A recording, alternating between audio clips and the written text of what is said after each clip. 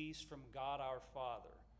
We always thank God, the Father of our Lord Jesus Christ, when we pray for you, since we heard of your faith in Christ Jesus and of the love that you have for all the saints, because of the hope laid up for you in heaven. Of this you have heard before in the word of the truth, the gospel, which has come to you, as indeed in the whole world it is bearing fruit and growing, as it also does among you, since the day you heard it and understood the grace of God in truth, just as you learned it from Epaphras, our beloved fellow servant. He is a faithful minister of Christ on your behalf, and has made known to us your love in the Spirit. And so, from the day we heard, we have not ceased to pray for you, asking that you may be filled with the knowledge of his will in all spiritual wisdom and understanding, so as to walk in a manner worthy of the Lord, fully pleasing to him, bearing fruit in every good work and increasing in the knowledge of God. May you be strengthened with all power according to his glorious might, for all endurance and patience with joy, giving thanks to the Father who has qualified you to share in the inheritance of the saints in light.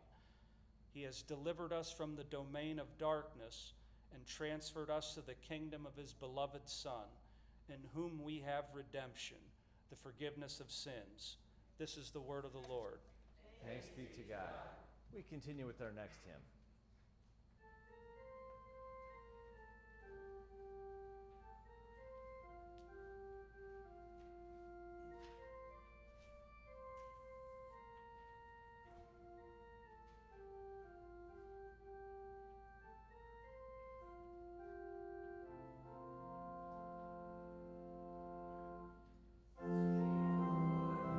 Servant listens, let your word to me come near. Newborn life and spirit give me, let each promise still my fear. Death's dread power, its inward strife, wars against the word of life. Fill me, Lord, with love's strong fervor, that I cling to you forever.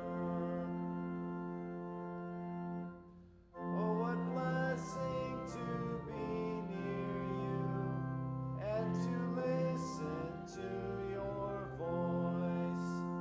Let me ever love and hear you. Let your word be now my choice. Many hardened sinners, Lord, flee in terror at your word. But to all who feel sin's burden, you give words of peace and pardon.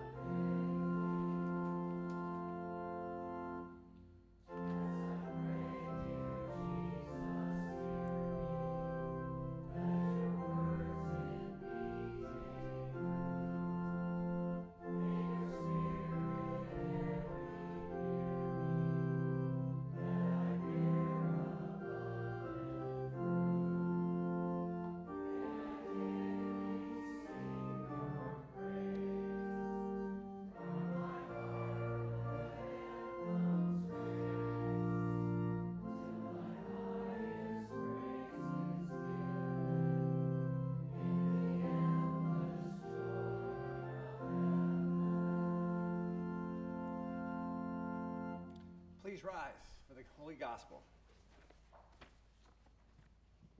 The Holy Gospel according to St. Luke, the 10th chapter. Glory to you, Lord. Behold, a lawyer stood up to put Jesus to the test, saying, Teacher, what shall I do to inherit eternal life? He said to him, What is written in the law? How do you read it? And he answered, You shall love the Lord your God with all your heart and with all your soul and with all your strength and with all your mind, and your neighbor as yourself. And he said to him, You have answered correctly. Do this and you will live. But he, desiring to justify himself, said to Jesus, And who is my neighbor?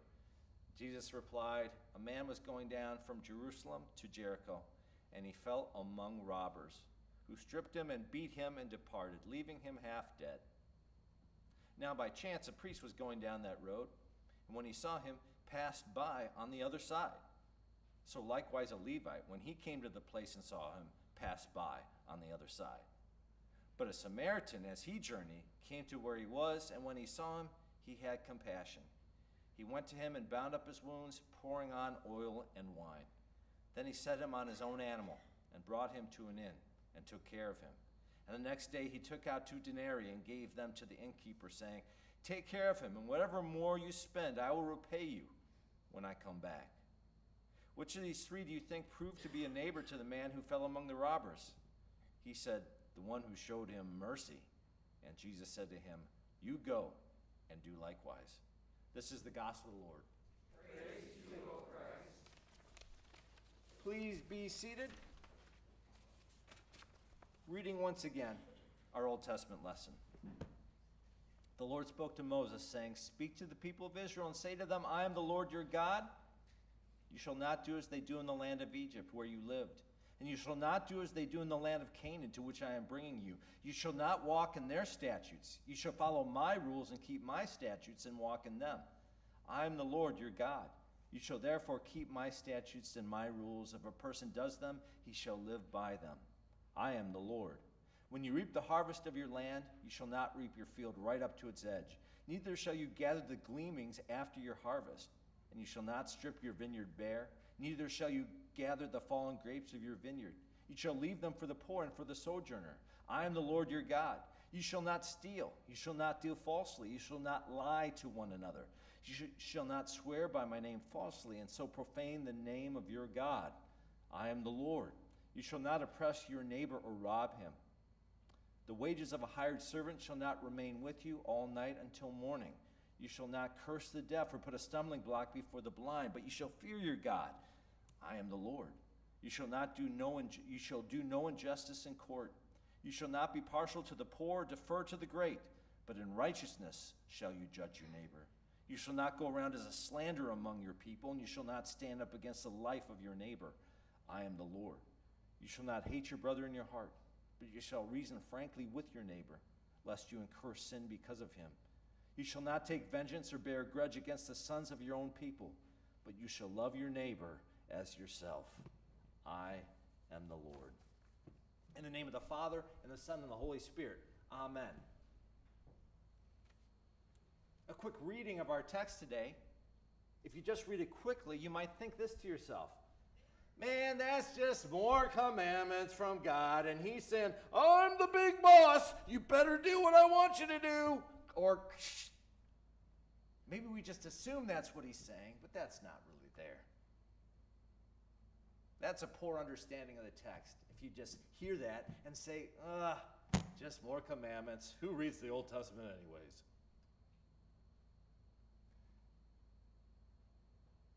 God is just simply not saying, I'm the mighty God and you better do what I say.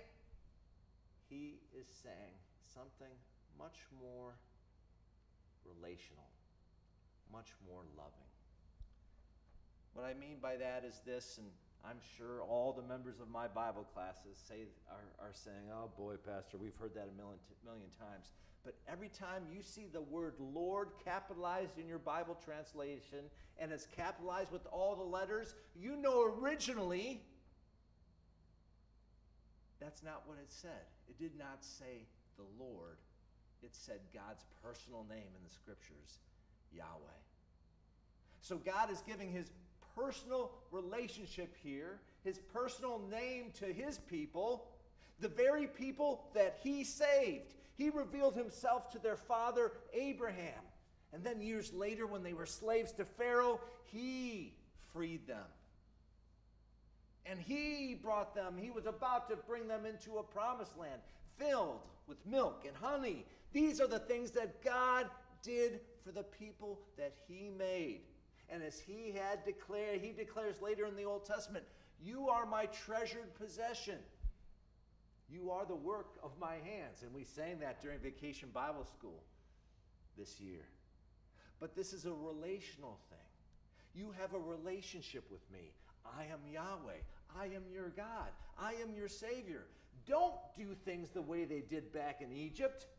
That's not how my people are to be. That's not acting like my treasured possession. Don't do how the Canaanites live. Do what's consistent with me and who I am. Follow my will. That is what God is saying in our text today.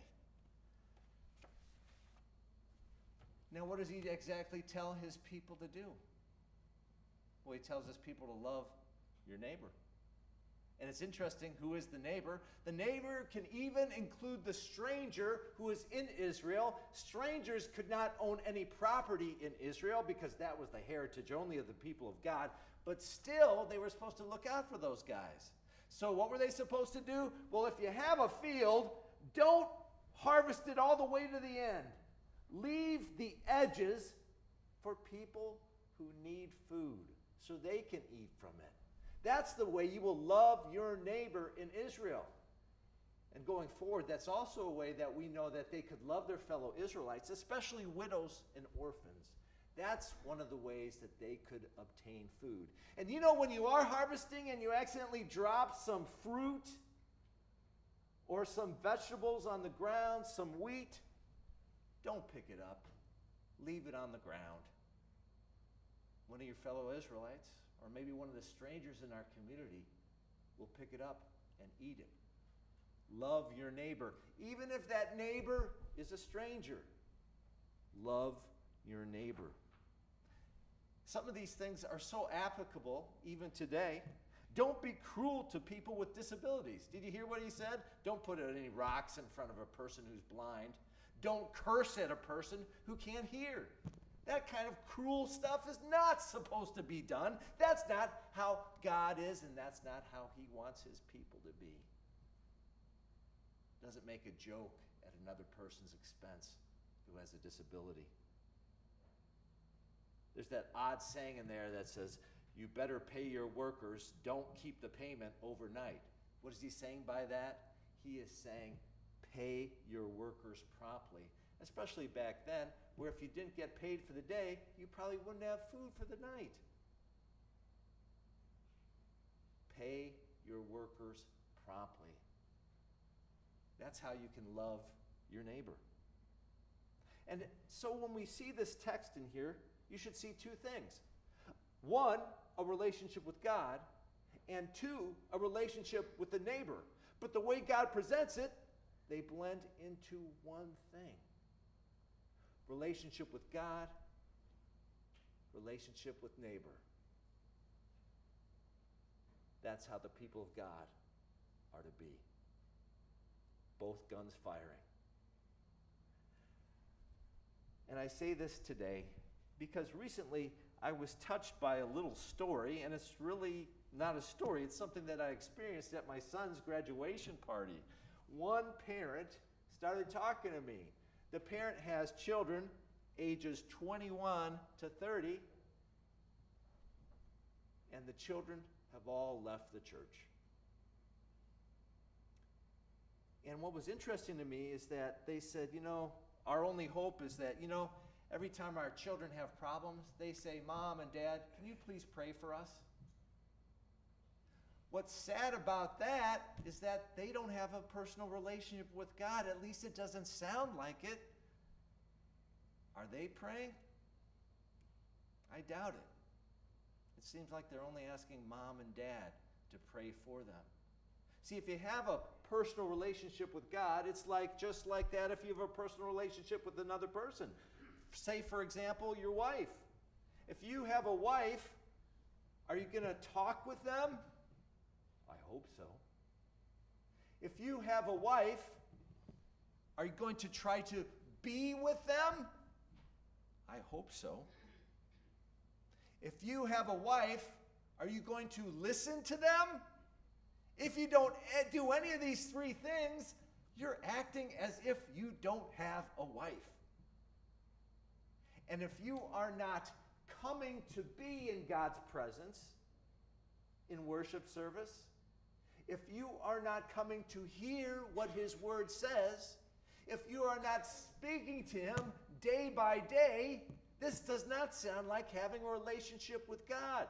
Now, what has bothered me right now is that I'm saying this, and my whole ministry, I've poo-pooed having a personal relationship with God. But after this parent told me this story, I'm thinking, wow, I guess that needs to be said. A personal relationship with God means that you are in contact with God, you are listening to God, you are speaking to God, and when you have the opportunity to be in God's presence in a special way, you are taking advantage of that. That's relational. But I just fear that these kids have lost their relationship with God. And what's a sad thing is that some people might say, well, it's because they weren't treated right as youth. They probably didn't have a youth group. No, they had a pretty strong youth group. Well, did you make sure their lives were fun? Well, the youth group had their own youth building. And inside the building was the coolest video game I've ever seen, where you're riding on a motorcycle in front of a screen. Well, maybe their worship wasn't cool enough and hip enough. No, these kids were all in the praise band. What seems to have happened is now their lives have become about themselves and their personal other, their girlfriend or boyfriend or wife or husband. And it seems like nobody else really, they don't have any time for anything else except these two people in their lives. But they might have a relationship with someone else, but that someone is not God. And what I was saying earlier, that I've been poo-pooing personal relationship with God, that's because my whole life, that's all I heard. Do you have a personal relationship with God? Do you have a personal relationship with God? So now you have another problem where people are focused only on their personal relationship with God. Well, I don't need the church. It's me and God. And I'm afraid that this even upped the ante during COVID. Well, I can just watch on the computer, okay? And now that we can get together, people aren't even coming back. Well, I'm just fine, just me and God. I pray to him every day. And, when I need him, I'll need him. It's me and God. That's good. But here's the thing. If you don't have this, you don't really have this. What I'm saying here is that you can't separate the two. There's this vertical relationship with God, with Jesus Christ, but then if you read the scriptures, what do you also have? You have this horizontal relationship with Christ's body on earth, the church. And you also have a relationship with others outside the church, because God asks us to love our neighbor. And as that guy learned when he talked to Jesus about who is his neighbor, wow, that term is pretty elastic. This is good, but if this is bad, I'm afraid this is going to be bad too. The two things are together. If you have peanut butter but no chocolate, you don't have a Reese's peanut butter cup. And if you have chocolate and no peanut butter, you don't have a Reese's peanut butter cup. And if you don't have Jesus and neighbor, you don't have Christianity. But people are trying to get rid of these things. Oh, Mom and Dad, you pray for me. I don't want a relationship with God, but I'll live off of yours. Oh, I love Jesus, but I don't have to care about the rest of the people. It's just me and God. That's not Christianity. If you have a relationship with God, you have a relationship with his people. If you have this relationship with the people, you must have a relationship with God. These things go together, even better than a Reese's peanut butter cup. And if you start to play games that, no, those two things don't go together, I make my own way, that's what you're doing. You're making your own way, and you're not walking in God's ways. But Yahweh, the Lord, says, I am your Lord. I am your Savior. And the stuff that he tells us, that's stuff that we strive for. Why? Because we do have a relationship with God, and we do love him. But how can we love him? We can't reach up and give him a hug, but we can't hug our neighbors. We can't love our neighbors. Christianity is two things merged into one.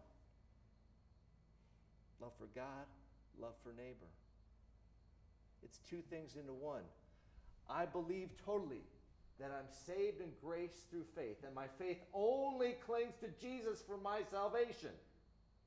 But with faith's other hand, I'm always reaching out to my neighbor. That's what Christianity is. Jesus Christ came and loved us so we can be loving. We're loving because he first loved us. These two things go together. What God has put together, let people not separate. In the name of the Father, and the Son, and the Holy Spirit. Amen.